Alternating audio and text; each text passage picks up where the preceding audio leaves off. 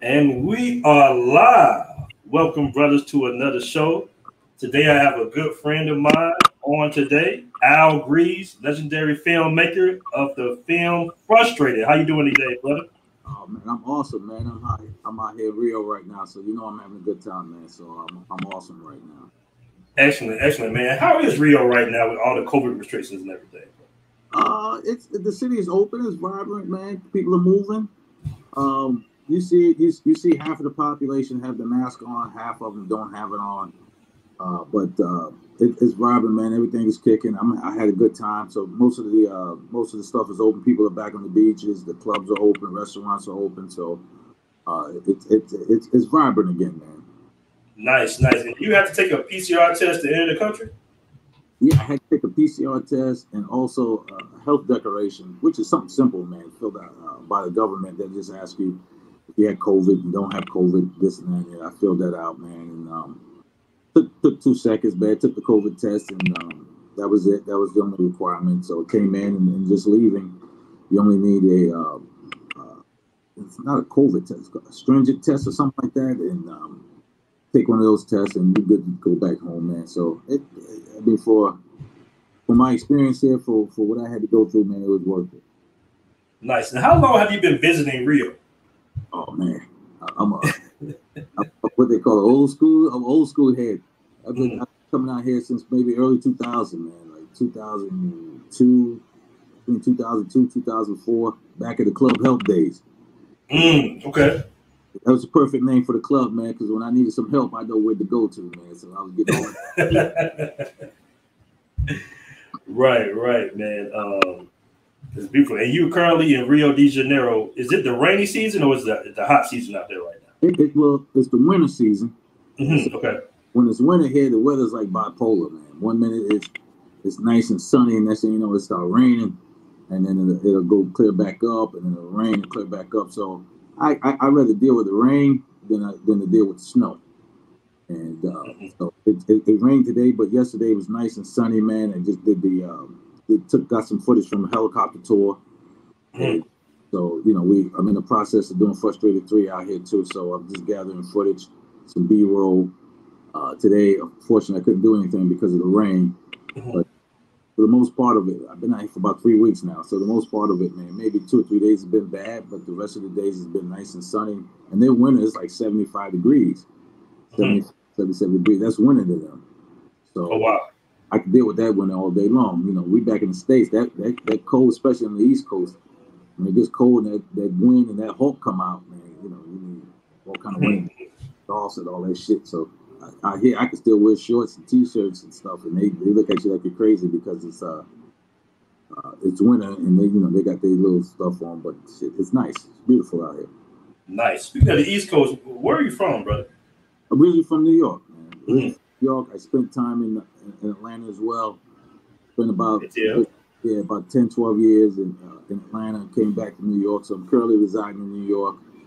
And next stop, my next stop is home. It's here for me, so I'm just putting some stuff together. Come back out here. And I know that's a big adjustment from New York to Rio, right? You know what, man? Looking at I've been on some real estate tours. People take me around, show me some properties and stuff. And one of my biggest concerns, anytime they show me some property, is that, man, because this is too small. This is too small. This is too small. And then I go through the thought process. Well, I'm not bringing winter boots out here. I'm not bringing big winter coats out here. You're not bringing out, you're not bringing all that stuff out here. So basically, shorts and T-shirts and maybe some polo shirts, and if you're going out, and it's maybe a few button-down shirts. But the culture here and the way of living here is totally opposite. So I don't need all that stuff. I don't need all that stuff. I don't need all those shoes, man. Out here, it's the flip-flop game. Get you some slippers, some flip-flops on. You good. I don't need all the Jordans and all the pairs of kicks and all that shit, man. You get you a couple of pair of flip-flops and all that stuff. So I like that. You don't need all that. You don't need all the access. So, nice. And let's go backwards, brother. I want to start at the beginning. What first got you interested in filmmaking? it was I was in Atlanta, and just had some my ideas. I'm left-handed, man. I've always been a creative person. And was looking, got intrigued and really telling. Well, let me go back a little bit. What really first got me was I went to go see Do the Right Thing, Spike Lee joint when I was in high school. And so fascinated that he was actually telling a story that took place in Brooklyn. And he was telling our story. And I was like, wow, you could do that. I didn't know you can make movies about us and had it be put on the big screen. I must have seen Do the Right Thing about 10 times, man. I was in New York. My brother took me to see it. I was in high school, a freshman year in high school, and I was going to school upstate New York in Amherst, New York. So for the summer holidays, I would come back and spend time with my family. So my older brother took me to go see it. So you want to go to movies? He took me to see it, man, and I begged him to take me to see it like 4 or 5 times. And when I got back up to Amherst, all my friends up there, I was like, yo, we need to go see Do the Right Thing. We need to go see Do the Right Thing. And something about that flick, man, it just intrigued me, the fact that, he was telling our stories and it could be told. And I got older and was out in Atlanta. I was out in Atlanta during, 95, 96, the golden era of hip-hop, and things were big and things were popping off. And a little bit slower than New York. And a lot and the metro city thing. So he was running into people. You could run into people and talk to people, and I got the buzz for it, but I didn't do anything with it. Didn't happen until I actually I was in finance. I took a job in Alaska. And I had a client by the name of Janet Burke, and I went to an accident, so I had to take some paperwork over to our house to have her sign it. And I saw all these scripts and plaques from TriStar Pictures, and I was like, wow, you in the movie business? She said, oh, TriStar, send me scripts and stuff out here to read. And I told her I was interested in learning how to write, and she was like, oh, for real? And she started breaking it down and told me what I needed to do, what I needed to do, what kind of process to me, and we worked on screenplay. One of the first ideas I had for a screenplay, we worked on it, and she took me through each step, getting the scriptware, getting scriptware, and getting the process and all that. We worked out for about a good, I don't know, I'd say 6-7 months. I mean, just writing, going back and forth, and I was just like nonstop with it. And she was, nope, it ain't good enough. Get back to this and let me know how the scene's supposed to go. Every third scene, you got to have something that pops. The third scene, she changed the trajectory of the film, the way the film is going and all that stuff. And I took off from there, man. Nice. And shout out to Brother Tate for the $5 super chat. I appreciate that, brother. He said salute BMT and Al Greeze. Appreciate that, my brother Rich. So what was your first film project? The first written one I with Jenny, I apologize, man. Somebody asked me a question too. I can't recall the name of it. About two cats that grew up together, man, and just took different routes and success, and both were, educated. One got educated, one didn't, but he kept working and grinding and worked his way up, and the other guy took the kind of the fast, got greedy and got involved in some stuff that brought him down. The boy was there to pick him back up at the end. Now that was the first one that I actually wrote. First when I decided to get behind the camera. And once I learned how to get it, and I went through some obstacles, man, of trying to get people on board to sell your screenplay with and try to get it done, and then got frustrated with that, no pun intended, but decided to take on projects that I could handle myself. So I shot this work called Top Boosters. Dudes that was boosting out in New York and how they was able to, hone their skills and started some of the skills of the trade. And it was awful, man. I rather show you my credit report, man, than show you that flick. That was the first one I really, just went out there, got the camera, man, and did the thing, and it just wound up being a disaster, man. I thought it was just a complete disaster. And I showed it to some cats in Atlanta. They loved it, but I couldn't find myself to release it. I said, man, this is trash right here, man. This is trash. I could do better than that, man. I could do better. So I held off on that. Got involved in another project, wasn't satisfied with that, and stumbled upon out of nowhere, out of the blue, man, did Frustrated. I wasn't planning on doing Frustrated. Just happened to take a trip out to Brazil for recreational purposes, first time out.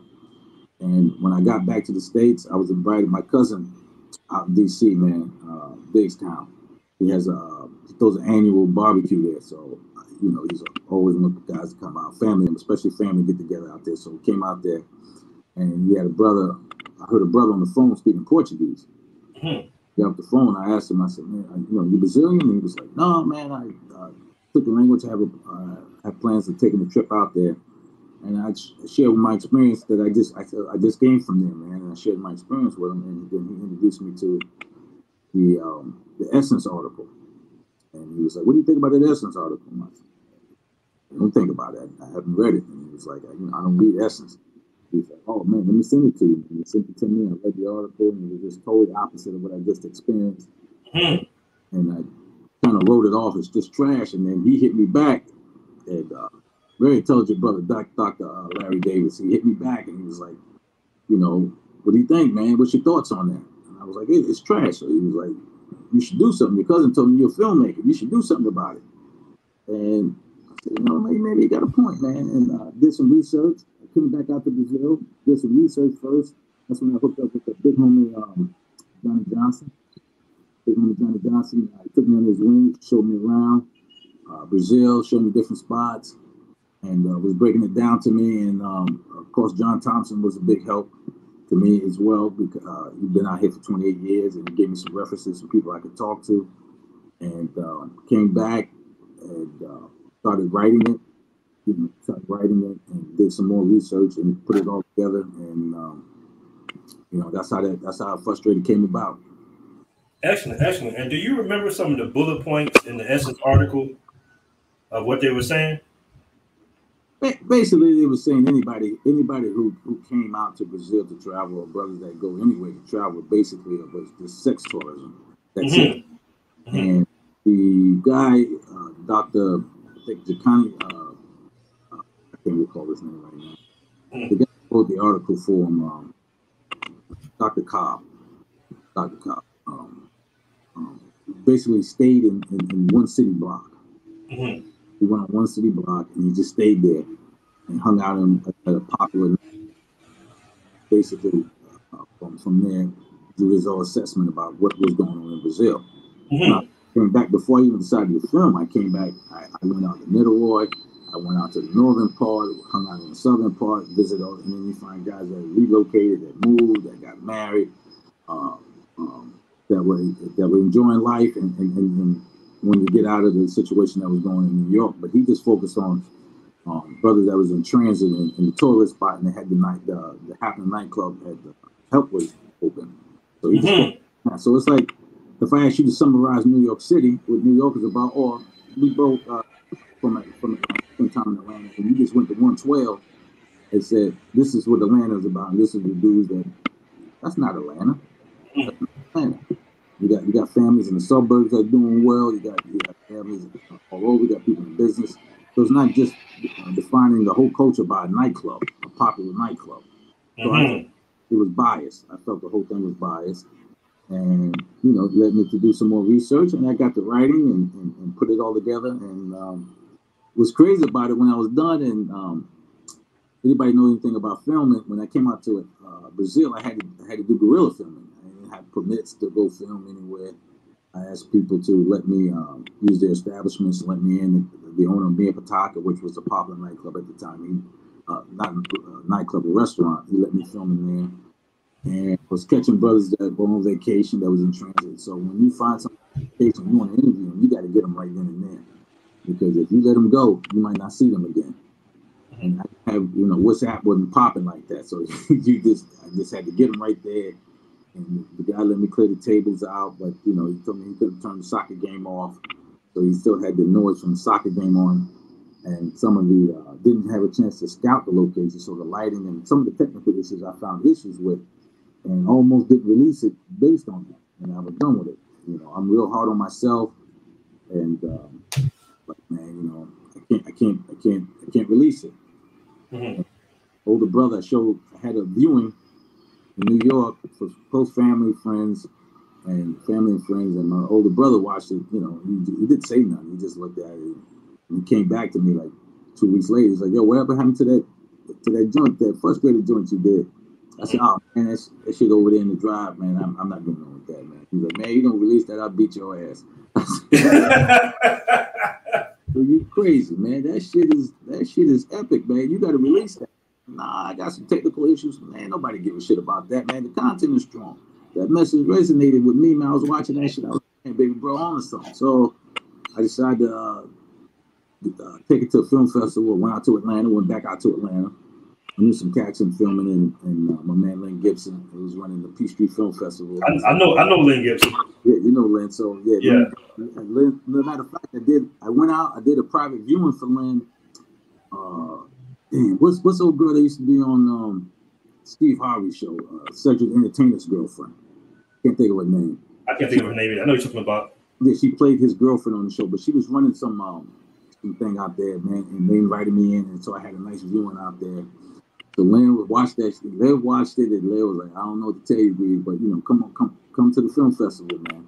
Mm-hmm. Took it to the film festival, and was disappointed because they gave me a shitty start time. And you know, I'm like, "Damn, man, why you putting me up at 8 o'clock in the morning? Nobody up at 8 o'clock in the morning." Oh, Peachtree Film Festival did that? Yeah, he put me there. Put me at 8 o'clock in the morning. Right. In the morning on a Saturday. Right. Mm-hmm. He was like, "Man, I didn't do it, Greeze, man. You know, mm-hmm. people that run that part of it, man, some chicks and shit in there, man. They wasn't really happy with the product." So I'm like, what the hell I got to do with it? That's what I was going to ask you. Yeah, how was the response from the females at the film festival? I just told you, yo, be fair with it, and you know, I'll make it up to you, that kind of shit, you know. So Lynn Saw spoke shit bad. He agrees, you know, I'll make it up to you. So I went out there, man, rolled with it, and I had a nice little group. Wow! So I just before it started, it was maybe like 7:59, 7:58. I saw this brother walking around, and I was like, "Hey, bro, how you doing, man? I'll be honored if you come in, man, and watch my film and give me some feedback." You know, he was like, "What's your film?" I'm frustrated here. You know, you have to have a little poster outside. And he was right. Okay, I'm not sure what I want to watch, man, but you know, I'll come in and check it out, man. I'll come in and check it out. So thank you, man. So the film went on, and after it went off, you know, you got to stand in front of the podium and, you know, answer some questions. And Q&A. And before I could say anything, man, the brother just interrupted me, man, and told me, "Thank you, man. Thank you for bringing me in here. I appreciate it. I've been going through some things in my life, and I didn't know what to do. And if y'all think I'm bullshitting," he pulled out his phone. He said, "While the film was on, I just booked my flight. I'm out of here. I'm out of here, bro. Thank you." Yeah. And he was like, "I'm out of here. I'm out of here." And they were like, "Whoa!" And then, you know, we had a vibrant discussion, man. And some of the younger girls in the crowd thought I was attacking them. And if you know, you saw the film, I gave a female's perspective in the film, so it wasn't and it wasn't biased. And then the older women that was there and kind of, you know, put the younger girls in check for me. And they were like, you know, one lady stood up. She said, "Listen, I own my own business. I make over $300,000-$400,000 a year. My husband is a janitor. When I met my husband, he was a janitor, and I wouldn't trade him for nothing in the world. And you know, now he owns his own janitorial service. You know, the cooperation there. You know, and she said, you know, the young chick stood up. She was like, "Yeah, I know. I was interested in the UPS driver, and my co-workers told me, you know, he worked for UPS. You know, he ain't got no future. Leave him alone." And something she regretted because she was into the guy and she couldn't wait for him to come in and deliver the packages and stuff. And her girlfriends would get him away from him and just tell him basically, you know, "You're a UPS dude. He ain't worth nothing." And she regretted that. So crazy part of that whole thing, man, was after all the viewings and stuff, they had the award show, and I had the only documentary in the category. So once you know the films, if that's the only film in the category, I went by default. Okay. Best documentary of the festival was mine. So I saw Lynn. I was like, because you got to go to the awards dinner, and I think Vivica Fox and Mari Chadwick was there, the dude from Power, and all of them. And I got to chop it. A real cool dude, man. Even before Power, we chopped it up, man. And I was like, yeah, man, I got the film. I win. And Lynn was like, man, I don't know about that. So, what you mean you don't know about it? I win by default. I win. I have the only documentary, the only doc here. I win. And he was like, nah, Greeze, you know, they took it out. I said, who took it out? You run the show, man. What do you mean they took it out? So I kind of boycotted the dinner. I didn't want to go. I asked for a refund, wanted my money back, and back. But then I stopped. I stopped and I started thinking. I was like, damn, maybe I got something there. If I'm irritating people and people getting upset, maybe I have something. And that's when I really decided to go ahead and release it and get the response from that. So me and Lynn, we cool. Me and Lynn cool. I don't want to think Lynn, if you see this thing, I ain't cool with him. Me and Lynn, we go back and forth on a daily basis. He invited me out to some premieres and stuff, man. So I'm big friends of the Peachtree Film Festival. Yeah, so that's how I decided to go ahead and let that thing fly. And what year was this? I don't know, 2007. Okay. 2007, 2008, somewhere around there. And how does that make you feel to make a project like that in 2007? And it's almost with the whole Kevin Samuels, getting big and getting very popular now, that all these issues are now coming to the forefront, something that you did almost a decade ago. I feel good, man. Just let me know I was ahead of my time. Sometimes, you're ahead of your time, but that was my purpose. You have a lot of cats going back to reflect. They listen to Kevin Samuels and they go back, and some of them reflect to see, where it started, and my name pops up. My name pops up, so I've been getting a lot of requests for interviews. Want to talk to me about, about the whole Frustrated thing and about the film and when he decided to do the film. So, I was just a little bit ahead of my time, but, I'm still relevant. If anybody, when they start bringing up these issues, especially Frustrated 2, what I did about the whole child support issues and telling brothers how to avoid those pitfalls and all that stuff, and don't date women with don't date women with kids, don't date single moms. And in the beginning, they thought I was being harsh, but now they see the reality of it and how you can get hurt by it. So, I think I'm still relevant in the game, and in far as to the information I provide. And cats want, they always want to talk to me, man. So it happens sometimes, sometimes you come along at the right time. Sometimes you're a trailblazer.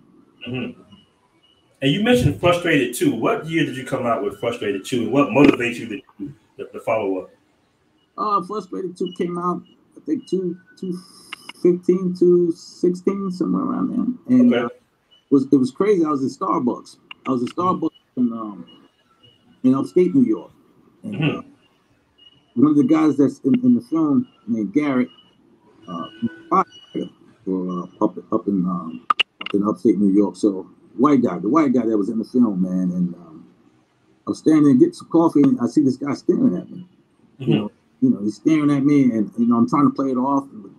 It's starting to irritate me a little bit. So oh, bro, everything good? Cause you know how shit go down to Starbucks for us. We just can't get our little coffee and walk out without some shit popping off. So I'm thinking, why this dude looking at me like this? And he was like, man, I'm sorry, I didn't mean to stare at you, man. You just look familiar. I look familiar. He's like, I saw this documentary online, man, called Frustrated. And I was like, wow, you watch Frustrated? He was like, yeah, man. I said, I'm frustrated too, man. And I said, yeah, I'm the guy that did that film, man. And he was like, can you sit down? You got a minute, man? I sat down and he told me a story. As it relates to having his kids taken away from him, paying X amount, exorbitant amounts of child support, having to sleep in his truck, and the whole stuff he was going through. And he was like, man, I know your audience predominantly black, but I know they go through this kind of stuff too, man. Would you be interested? I think it's something you should look into. And I did. And when I looked into it and did the research, and I was like, wow, brothers don't know a lot of this information. So as it relates to traveling, keeping your money with you, man, and especially dating single moms, how it could be hazardous to you. Hazardous to your health. Yeah. So I looked into it, did the research, man, and I did it, and I put it out. And I think what hindered that project a little bit was the fact that top guys from bootlegging like they did the first one. Oh yeah. The first one was all over the place, man. And then through the Vimeo, where you could do a digital download and you could watch it, and that's it, man. And it cut off. So just to protect my product. But in lights of Frustrated 3 coming out, I'm gonna have I'm gonna have it released, shown, and give it away. I'm gonna give it away, man, in certain groups and stuff, and let them watch it. And if you want to leave a donation for it in the process, I'll let them do that there. But it's just information I feel that needs to get out. And, you know, if guys enjoy that kind of information, enjoy the product, just support it. Just support it so we can continue going. Man. You ain't got $5, you ain't got $10 because of all that shit for Wakanda and Batman and Spider-Man and all that shit. You got 10 for me too. Exactly, man. When you start to release it, let me know, and we'll do a promo for it, man. We do a video, and I'm sure BMT will support. Right, fellas? If you're gonna support Al Greaze's new film, hit 1 in the comment section for me. The Frustrated 3. And what's the topic of Frustrated 3? If you don't mind me asking, brother. I don't want to give away my secret sauce, man. Oh, okay. Frustrated. You know, I turned it kind of like into a series, so it broke it down like in the books, like different chapters. So for chapter 1, we got that, Blackmen in Brazil. Chapter 2, your whole mom and daddy, and then, you know, we got chapter 3. So we're gonna revisit not all the issues, but some of the issues, because now you see more brothers getting out, and a lot of it is due to how the economy changed. When the economy changed, has a direct effect on families and relationships. A lot of us maybe didn't realize that, or see, you know, I looked at when America's factories, you know, you had brothers who were barely high school educated that can go get a factory job and buy a home and take care of their kids and send the kids off to college. You know what I mean? So when that changed and it went into automation, and then they pushed education, and that's when you see women start to flourish. Women started going in and flourishing, and then that took a big toll on relationship. But then it came into the whole women's independent movement. I don't need a man, I make my own. Now, during COVID now, and especially COVID, and small business is taking a hit. Now they're starting to shift again. Now brothers involved into the Forex trading, to crypto, stock market. So now when I first was come out to Brazil, I would see brothers that, you know, I'd stay out here for 2 weeks. I got to get back. Now brothers are staying out 6 months, 6 months to a year, because now you can work from home. And with the technology, and especially with YouTube, and brothers is able now to make money and not to get that American dollar and not be at home. Don't have to be at home. So imagine if you were living in, you know, if you wanted to live in Colombia, you want to live in Brazil, Costa Rica, wherever you wanted to be, and you could bring that dollar with you. So brothers not looking at retirement anymore. Like, I got to wait till I retire. Now I can leave now and make money. Like now. Good point. Yeah, that's a big game changer. So we're taking a look into the economics of it now. The direct effect in the economics, and really looking at what they call the Black community now, and how we the Black community. But you know what, brother? As you can see, all the ones we're definitely going to support. We're definitely going to support, because I watched your movie and it definitely changed my life. As a matter of fact, before I saw your movie, I wasn't thinking about traveling Brazil at all. I was just a frustrated Black man in America, kind of tired of the dating scene, kind of opted out, but didn't really confirm that I opted out. But I was pretty much done when I first saw your film, Frustrated. And what helped me even more was joining your Facebook group, the Blackman's Option. Rest in peace to the brother Charles Tyler. And I actually was able to connect with him down there in Rio a few months before he passed. And we had a really good conversation, man. So it was your film, Frustrated, that kind of put the seeds. And I think for a lot of brothers, it put the seeds, because we're not thinking about travel, we're not thinking about Brazil, until we see a visual, you know, until we see a visual. And then by you interviewing the sisters, it was able to confirm what we had already been thinking about, how they think, right? Like, okay, in order for me to date you, even though you're a school teacher, I have to be making this amount of money. You're right. You know, even if I make a little bit more money, that's not going to be enough. And as you can see with the whole Kevin Samuels thing, that's what we're explaining. It's almost like some of the sisters are just delusional in their thinking when it comes to dating a man right now. And I think Frustrated was the first thing that I actually seen that confirmed that, bro. Yeah. And you can see now, you know, he's doing an excellent job of pointing that out, how delusional they are. And what they, you know, for me, it's like the entitlement's there, and they feel you have to accept that. This is all you have. This is who we are, and you have to accept this. And Frustrated, when I put out the, you know, the part where I put the passport in there, the importance of passport, how easy it is to get, and when brothers find out, I don't have to accept this. I could leave. Wait, they have planes that leave every day somewhere.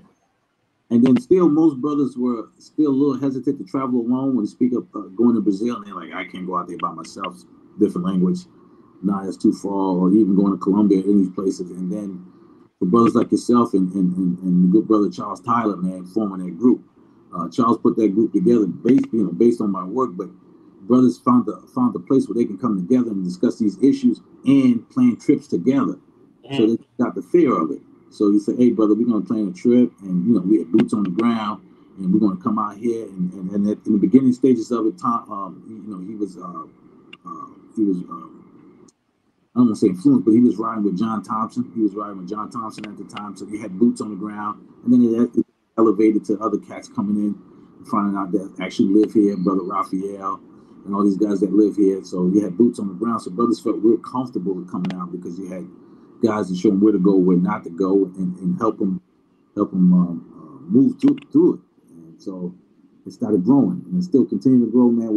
I'm out here in Brazil now. We just had 30 brothers out here, man. Even during the COVID era, 30 brothers still came out, man. We showed them a good time, moved them around, showed them different stuff, and they enjoyed it, man. So it's continuing to grow, man. So once brothers find out that they didn't have to be fearful about traveling anymore, and we had groups like BMT, BMO, they would, you know, you took brothers out too.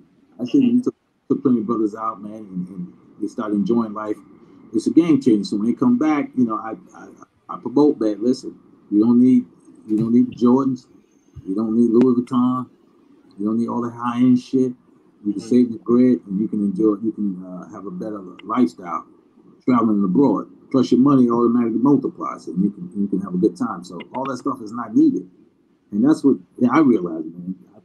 I shop at Target now, getting some goddamn Snoopy shirts and shit. I'm good to go. At the end of the day, I'm the prize. They waiting to see me. There you go. Yeah, man, exactly. You know, I just saw a story that O'Shea Duke Jackson did. I saw he was on his show as well. Shout out to O'Shea Duke Jackson. About the basketball player James Harden paying Salty, a female rapper, $100,000 for a date to go out with him, basically.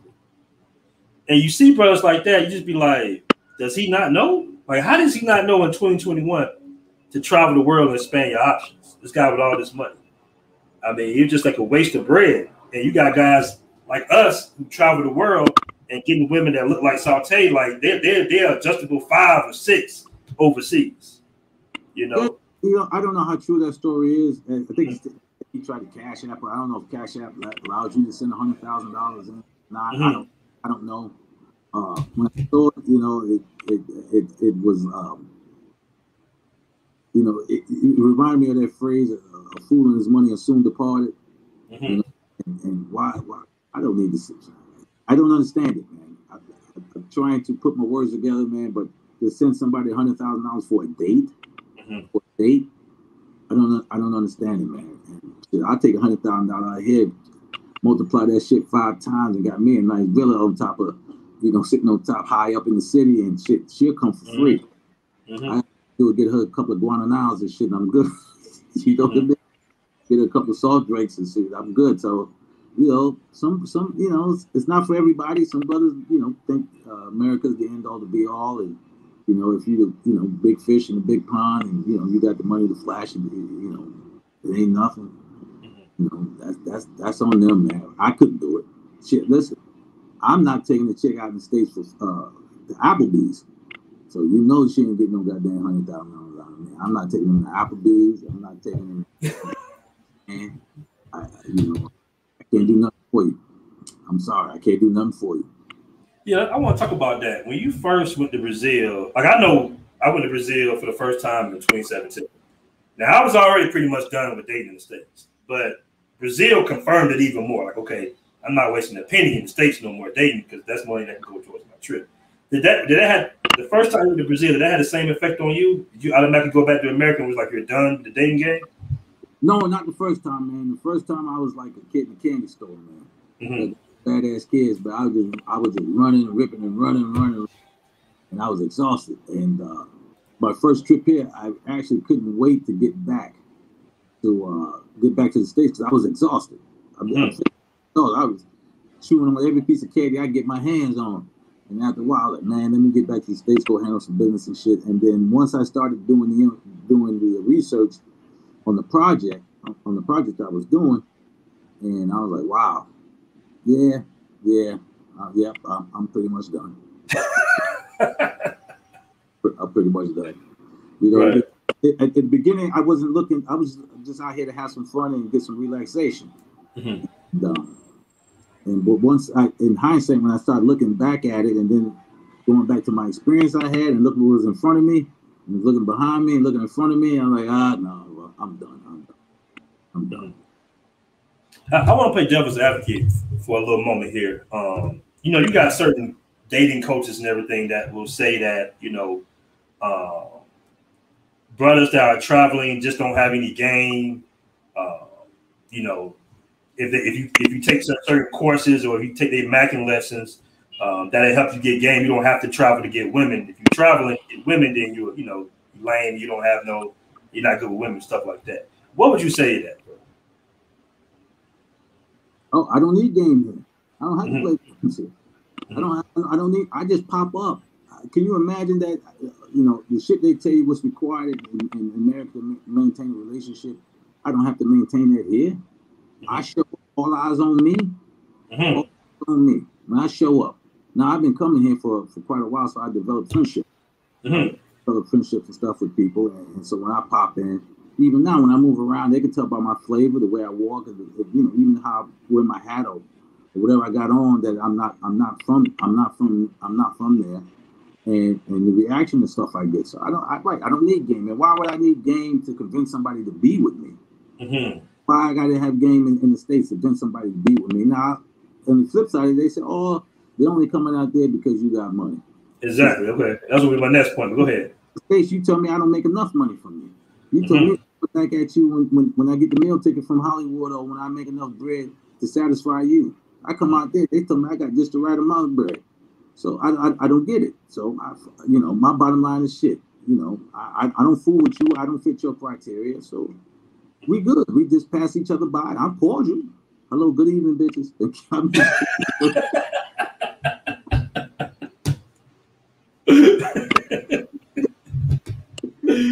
You know, and I keep it moving. I don't bother you. I'm not what you're looking for. I get it. I get it. You know, my pops told me when I was young I was an ugly dude. He apologized and told me I had to work hard. So come on, bro. Yeah, I'm not what you're looking for. I'm not a handsome guy. I don't meet the income requirement. I get it. I don't like you. I just, hello, how you doing? And I just keep it moving. Now, when I come here, I meet all the requirements here. I'm happy here. My blood pressure drops. I got tons of friends here, and I'm enjoying life. So if I don't fit your bill, I'm not what you're looking for. Hey, I wish you luck to find your happiness. I found mine. So I tried to in the beginning. I tried, especially in Atlanta. Atlanta had all them peaches and shit running out there. When I first went to Atlanta, and I was going to school out there, running across all of Georgia peaches, sweet black women. I had never seen that in such a concentrated form. I tried to be the good guy. Anybody told you who know me, I still got good friends from back then. I'm trying to be the good guy. I tried my best to be the good guy, and wanted to submit and looking for marriage and start families. And I mean, this chick, man, gorgeous, skin like caramel. Oh damn! She told me she want to go back to her ex-boyfriend who was whooping her ass. She thought that was a better option for her. I was looking at her like, "Are you serious? You serious?" And she was like, "Well, he said he need me right now, but I want to go back there." And they told me, me going to school or trying to get in the film game wasn't good enough for them. They'd rather go back to somebody whooping their ass. Okay, cool. Amazing. Cool. The logic. Yes, you know, it's not what they're looking for. And you got guys, you know, I tell guys if you know if you're going through that, man, you can get your passport and travel. I guarantee you, when you step down in these foreign lands, who you looking who they looking for? They looking for you. Mm-hmm. You the prize at the end of the day, man. You just got to pop up. That's it. So a lot of brothers is finding that to be true, and now the sisters are getting hurt and you know doing all that binge eating. Sitting there, Haagen-Dazs is their best friends and swollen up down to their ankles. Can't see no more, kneecap shot. And, you know, and brothers is traveling, and you've been to Rio, man. They work the women fit game, workout game, and how they compete for men is impeccable, man. Aggressive. Yeah, they're aggressive. They get it in. And very aggressive. It make me want it. I was just out walking the other day. Like Sunday here is family day, so jogging. They cut part of the streets off for women riding their bikes and jogging shit. Maybe I was just walking, and then all of a sudden I found myself skipping. I was like, damn, they moving shit. I need to move a little bit more too, man. To run too. Right. You know, it's funny, man. When you overseas, like in Medellin, I just have good day after good day after good day out here. You know, and you line up enough good days, you end up having a good life. And that's like, it's not even all just about the women. It's just the environment, the culture. You know, being in South America, being a little closer to the equator where we was bred at. No GMO food here. You know, healthy food. Got time to exercise because you utilize, like you said earlier, that American dollar that stretches a long way in South America.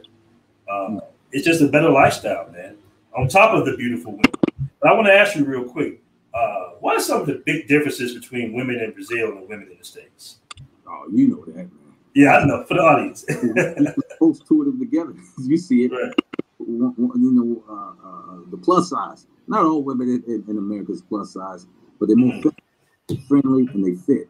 And that femininity, man, I just, to be around it, man, it's puts you, relaxes you, puts you in a different mind state, man. And being around women that's feminine and I see that shit, I enjoy it, man. Every time I see it, it's like a rare bird that you don't see that often back in the States. And when I get here and I see that, man, and then you know, get back home, they got the bonnets on their head, going outside, pajamas on, and just like, they don't give a shit. They just gave up, and you see that.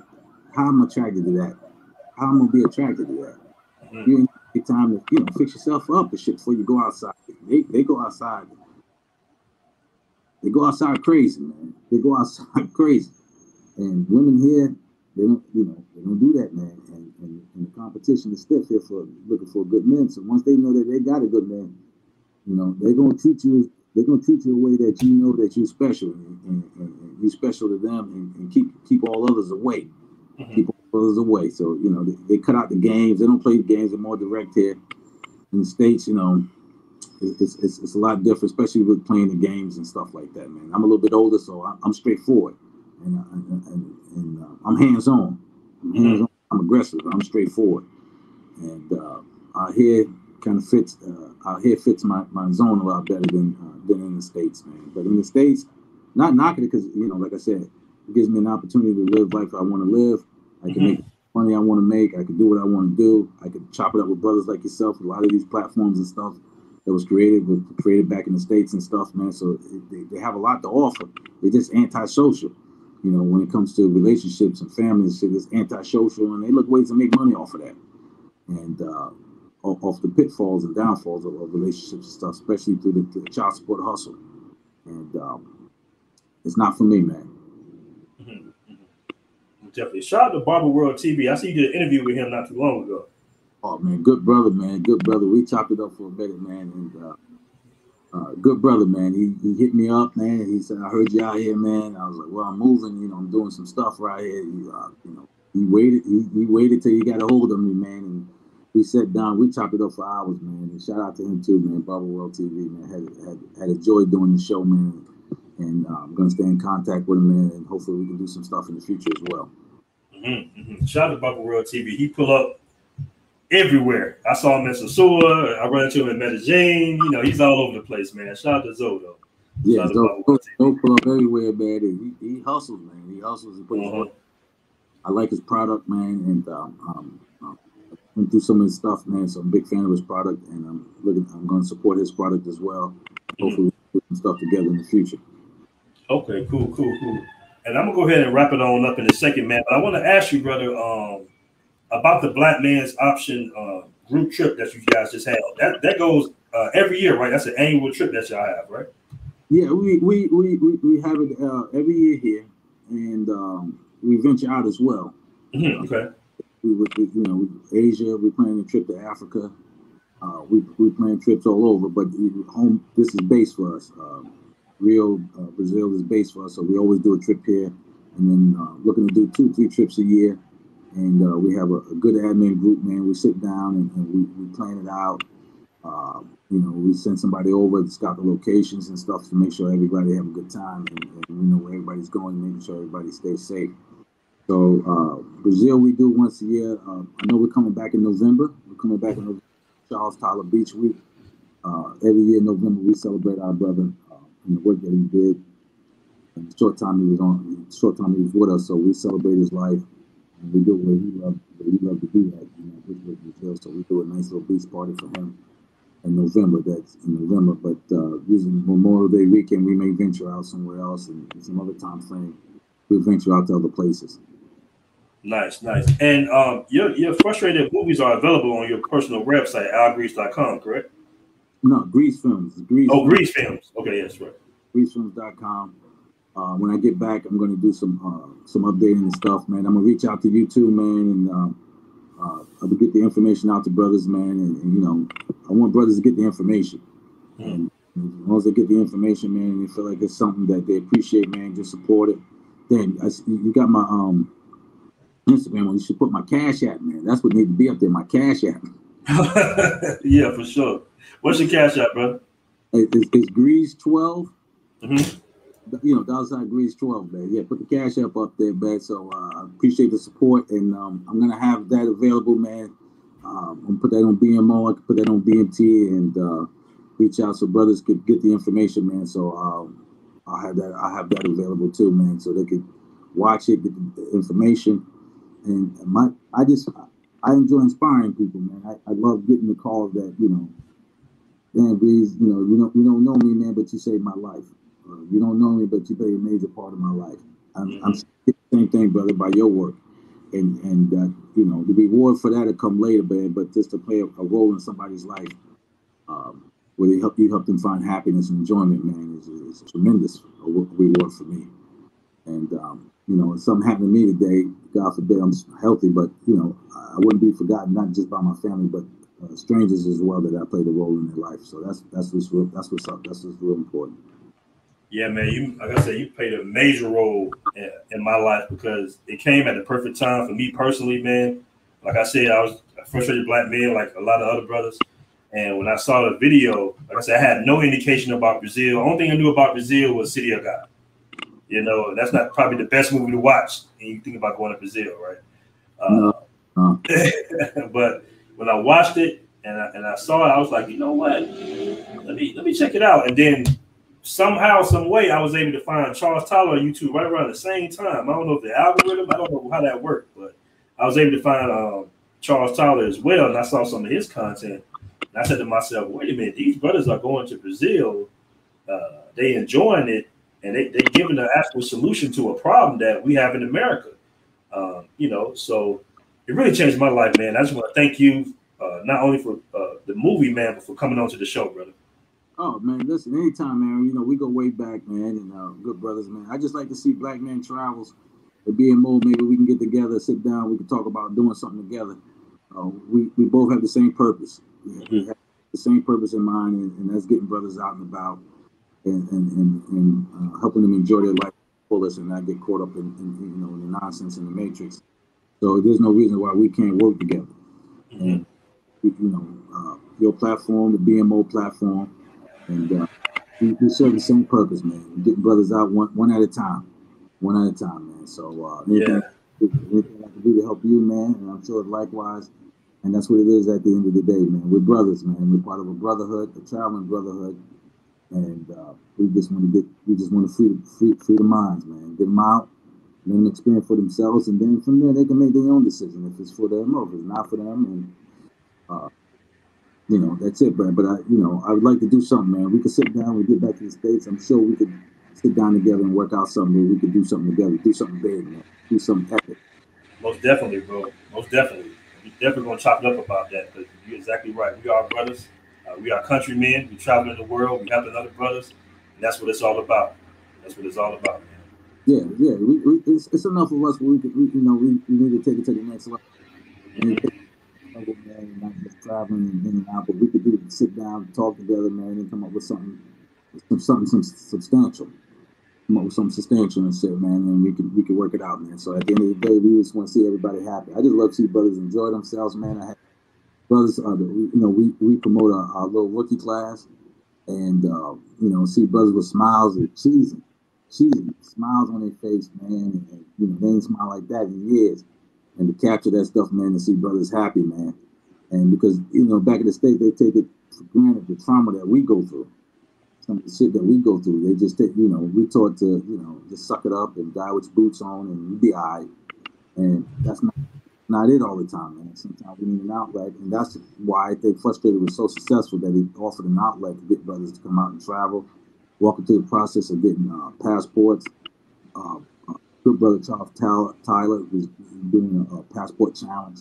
They would challenge brothers to go out there and get their passport, man. It's like $128 or something, man. Just put them kicks down and go out and get your passport. So he did challenges, man. Got brothers to get their passport, and then, you know, from the group, you get brothers coming back saying, "Man, I found my wife over here. I found my wife over here. I'm happy."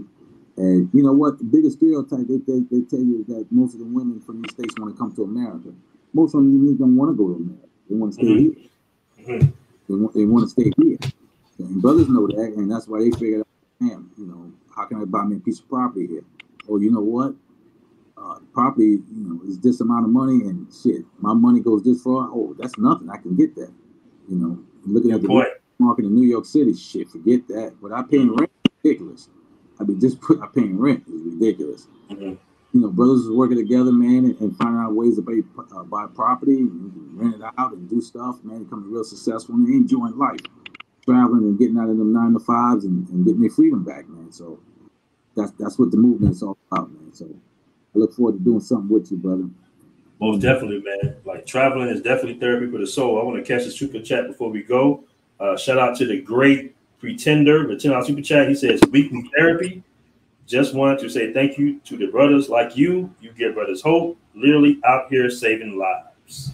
We appreciate that, brother. Yeah, I'm gonna put that on my tombstone. But I was out here saving lives. Because I get messages. Brothers tell me, man, be careful, Greeze. We don't want nothing to happen to you, man. I feel like somebody gonna come out there and do something to you, man. I ain't worrying about none of that shit at all, man. I'm enjoying life. I'm out here in Brazil and enjoying life, man. So I want other brothers to come out there, man, and have this experience as well. So anything I can do to help brothers to get to this point, you know, you can DM me, man. Reach out to me. I'm not one of them dudes. You know, it may take me a day or two to get back to you, but I'll get back to you. I'll get back to you, man. I was trying to put your Instagram up real quick, but before we go, throw that up there real quick, man. And I gotta come out there, man. I gotta come out there and holler at you one day, out there in Rio. Yeah, we gotta connect out there. Listen, man. When I get back to the States, I'm gonna do a little work in Atlanta. I don't know if you're in Atlanta, but if you is, most definitely I'll reach out to you. And like I said, we need to sit down, man. And like I said, we're brothers with a common goal. So there's no need why we can't sit down and work out something together, man, and you know, come together. Brotherhood, man. It's all about brotherhood. All about this brotherhood, man. You used to see the faces of the locals here. They see us traveling 30 groups. They just looking, man, this is not what we hear about them on the news. You know what I mean? They're chilling, they're having a good time. And we was out and we just out in the club chilling, man. And the dude over there found out we was from America, man. And he just sent us bottles, just kept sending us bottles over there all night. All night. At the end of the night, man, he ran up $100,000 tab in their money and realized just sending us bottles. Wow. And holding up signs, you know, this is for our friends in the USA, brothers. and they came over and they partied with us, and they just showed us love. Nobody was standing there mean mugging us, or who them dudes think they are coming in our country. They showed love. They came over. I got some footage, man. I'm gonna share in a different video, man. But they came over, showed love, sent bottles all night long. They just sent bottles. Brothers was tapping out. You know what I mean? Just tapping out for all the love they were showing, and that's what I want guys to experience. When you come out of different countries like that, man, and you get around, you appreciate it. You appreciate it. And brothers need to feel some love, man. And they think, back in the States, we don't need to feel love and the trauma and shit that we go through. We just got to accept that. Brothers need some love too, man. You come out here and just get some love, man, and it makes you a different person, a better person. Very true, bro. Shout out to my brother Nate in your state. He says we can't be stopped. The goal of leaving the matrix. Let's go, brothers. Shout out to the brother for the $5 super chat. Yeah, most definitely. And you make a very valid point before you go, bro. You make a very valid point, man, on brothers not. First of all, most brothers don't know they need therapy. That's number one. Then most brothers won't go seek therapy. But to kind of make a caveat around all that, man, when you travel, I know when I was in Brazil, I had a life-changing experience out there when I was going up to the Christ Redeemer. And it hit me and a friend of mine at the same time. And we just sitting there looking like it was almost like all that bad energy, all that bad blood, all that ancestral problems that we had, it all just kind of just shed right then and there. Because I was on some other soil, I was in a different environment. I was around a different culture of people, still Afro people, but different culture of people. And that's when I knew that I was going to dedicate my life to helping brothers travel the world, man. Because if it helped me, I know it's going to help other brothers, man.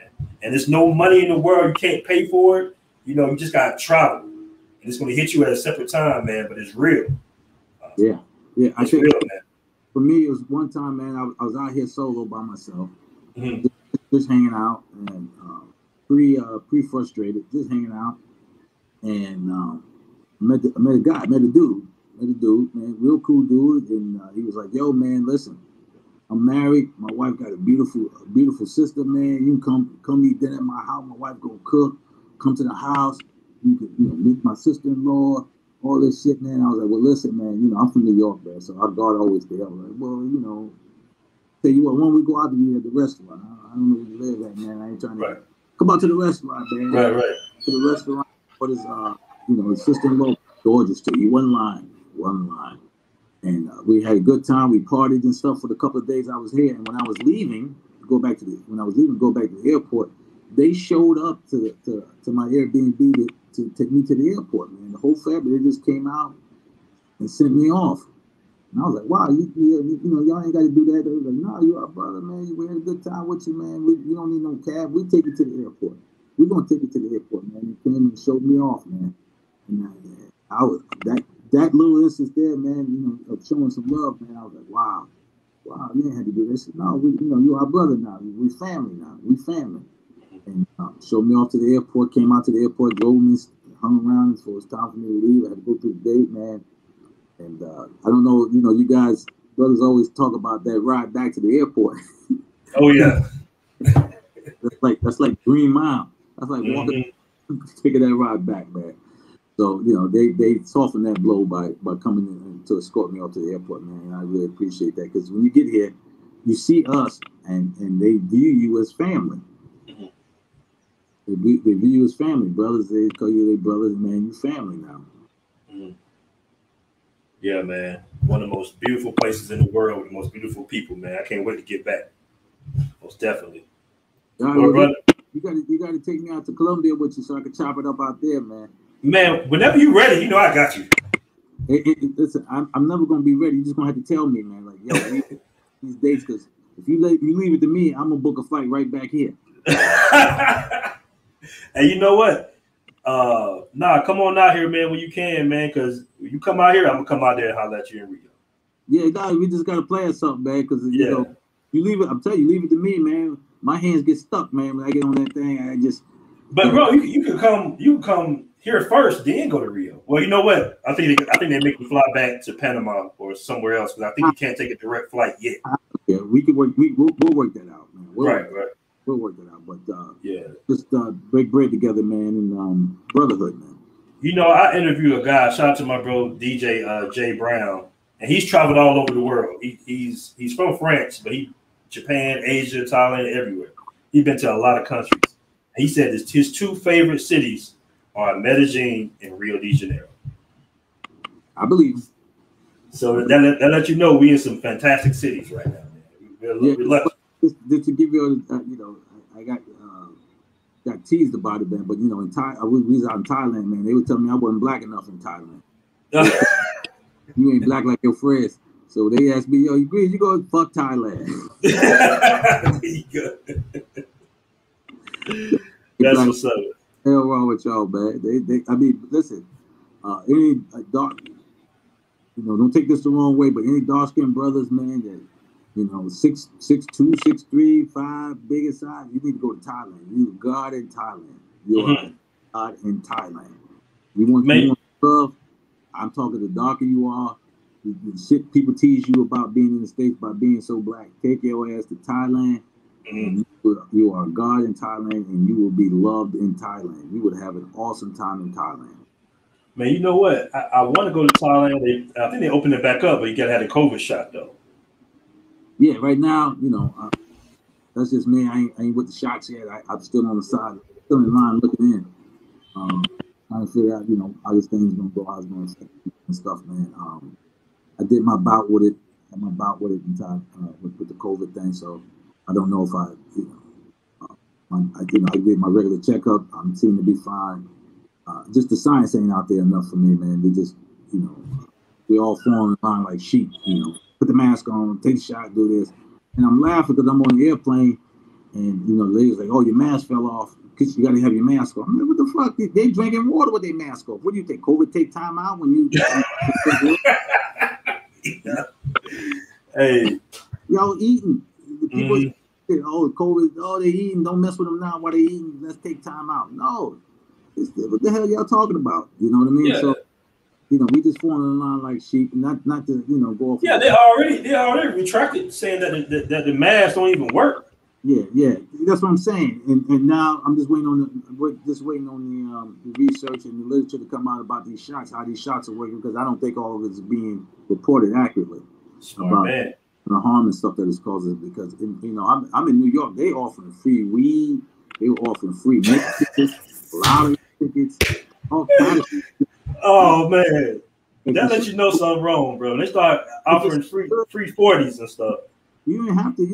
You can't give it away for free. Something wrong when you telling us a free shot, come and get it, and people still won't take it. If it's so good, they will steal it from you. And you should. The racket that's go. They offering everything because weed is legal now in New York. They're like, yo, come and get your shot. We give you a dime bag. You get taste. What the fuck? Oh man. Something just don't sit right about that, bro. I'll hold out, man. I'm doing all right, man. I just took, matter of fact, I just took a test today while I was here. My shit is negative. And I'll hold out, man, before y'all line me up and shoot me for shit. And then 2 years later, they report. And I'm sorry, everybody that got the shot got these issues and all that shit. I'll wait and see what's going on. Oh yeah. I mean, it's so many disclaimers with the shot. If something go wrong, you can't even sue them. Yeah. Well, you missed me with that. Shout out to MX Explorer 1 for the $4.99 super chat. I appreciate that, brother. He says BMO BMT DJP with thumbs up, bro. Appreciate that, brother. Shout out to Blackmen Success for the $20 super chat. I really appreciate that, brother. He says, I'm a U.S. veteran and owner. How much money do I need to open a nightclub in Rio or Medellin? Is $100K or 120,000 enough? Well, I know in Medellin it's definitely enough, depending on what size of nightclub you want to be. I'm not sure about Rio. Do you think you can answer that? That's enough, man. But what we got to realize and understand is business is warfare. Warfare. This is not like in the States. In the States, it's warfare too. Because if you try to open up a business in the Jewish community or a white community, you see how you get treated. The same, and how we allow people to come into the inner cities and just open up anything and serve us. So I know in Brazil, man, if you're looking to open a nightclub, and you got to keep in mind, it's warfare. It's not racist, not racism. It's warfare. You're taking dollars out of somebody else's pocket, and you want them to patronize your business. So before you just run to open up a club here, I would come out, try to rub some elbows with some cats, and get a clear understanding. Because the business factor of it is totally different. Because you're competing for people's dollars. And people look at it that you're taking dollars from their spot and you're going to your spot. You're not Brazilian and you don't know the Brazilian way. May cause some obstacles for you. So, but I would do some research first, come out and visit, meet some guys, talk to some people, to some business owners and stuff, man, because it's warfare for that, competing for that dollar. So I would take caution, but it could be done because there's a lot of guys that own properties and clubs and stuff here that are not from here. But Brazil has that corrupt element to it. And from politicians and officials and stuff. So you don't want to be out here by yourself. Then you're just gonna go here and get the bag and pick it up. These boys will stop you and tell you you're gonna have to split that bag up. So if you don't stuff out here, so especially when you don't have a group of other guys around you, Brazilian guys around you, and find yourself with the right people, man, so you can be successful. So I would proceed with caution with that. I don't know how about Medellin, but they frown upon just anybody coming out here keeping up their bread. It's the same in Medellin. You make a very good valid points. The thing about it is when you're doing business out here, probably anywhere in South America, there's the government and then there's the government. You see what I'm saying? Like, so you got to make sure, like Al said, to rub the right palms and have the elbows with the right people, because in some people's eyes, you are taking business away. Now, there is brothers out here with businesses, clubs and bars out here in Medellin, but they know how to talk to the right people. So I would suggest the money part is fine. You probably got enough money with that. But I would move out here for a year, learn the language. If you're in Medellin, come to the BMT office. We can chop it up, and we can put you and connect you with the right people. Otherwise, they're going to just take your money and run, and nothing you can do about it. And it's not even, like Al said, it's not even a race thing. It's just the fact that you're not Colombian. You're not Paisa. Paisa is the people that, pretty much live in Medellin. That's their culture, that's their tribe, if you want to say. And I'm sure it's like that in other places in the world, too, because I met a white guy actually in Rio, in Copacabana Beach, a German white guy who got screwed over for millions of dollars on a real estate deal in Italy by the Italian mob, which is the government. That's what I was trying to tell you. There's the government. Then there's the government. You see what I'm saying? And he was white. They white, but he wasn't Italian. And they just took like $20 million from him, and there's nothing he can do about it. So you definitely want to be careful when you're doing business overseas. Most definitely. That's what chopping it up with people, local people, talking to people, man, and they'll tell you stories how dudes get ripped off. Even buying houses out here, somebody sell you the house, but you don't control the land. You don't own the land. Mm-hmm. Somebody like, yo, what you doing on my land? You're like, yo, I bought this house. Shit, you on my land. You on my land, though. You're going to have to move. You're going to get out of here. And you're like, wait, I got the house. The house don't mean shit. You on my land. Mm-hmm. You got to go through the proper channels and talk to, we talk to somebody. Help navigate you through that, man. Exactly. We got guys in place that if you look at, we had several brothers just came out and bought properties out here that navigate you, get your requirements, get your CPF number. You go through that process, how to open up a bank account here, how to get money in here. So you would want to talk to guys to get that stuff set up instead of thinking you're just going to show up with $100,000 and like, yo, I'm buying this spot and it's going to be all good. It's not, especially a nightclub that draws a lot of attention and makes a lot of money. And running the nightlife, you're gonna run up against some obstacles with that. There you go. Well, brother, I appreciate you coming on the show. I ain't gonna hold you too much longer, man. Salute. Yeah, it's getting night out here, so we got a lot of things going on. Hey, brother. Appreciate you coming on, brother.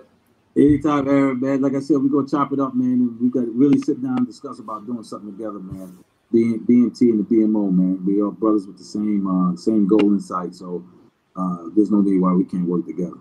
Let's connect, man. Let's do it. Let's build. Yeah. Shout out to you, man. Be safe out there. All right. Peace, bro. You too.